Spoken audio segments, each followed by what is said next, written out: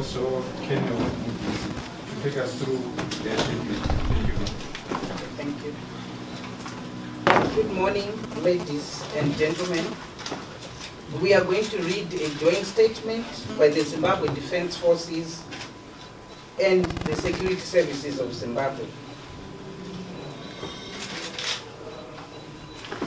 We, the Zimbabwe Defense Forces and the Security Services of Zimbabwe, wish to inform the nation that the situation in our country is returned to normalcy following the historic inauguration of His Excellency, the President of the Republic of Zimbabwe, Head of State and Government and Commander-in-Chief of the Zimbabwe Defense Forces, Comrade Emmerson Dambudzo Mnangagwa, on 24 November 2017, which has actually set a new trajectory. We wish, therefore, to advise the nation that the Zimbabwe Republic Police is now assuming its role as stipulated in the Constitution of Zimbabwe under Section 219, which, among other things, mandate the Zrp to maintain law and order, protect and secure the lives and property of the people. You still notice the ZDF and Zrp members conducting joint patrols, especially in the Harare Central Business District.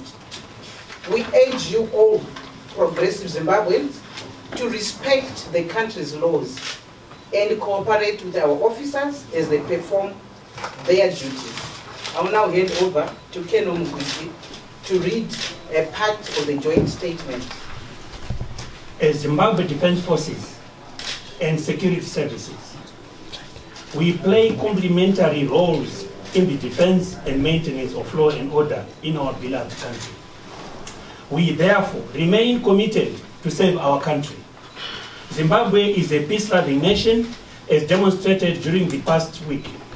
We accordingly urge all citizens to remain committed to peace.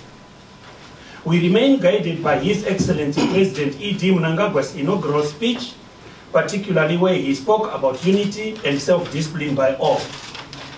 Let us all remain united and peaceful and respectful of our national laws and bylaws as we uphold the rule of law. Law enforcement agents are already receiving reports of looting and illegal occupation of other people's properties, particularly farms and houses. This behavior is criminal and against the spirit of non-vengeful retribution and will be met by the full wrath of the law.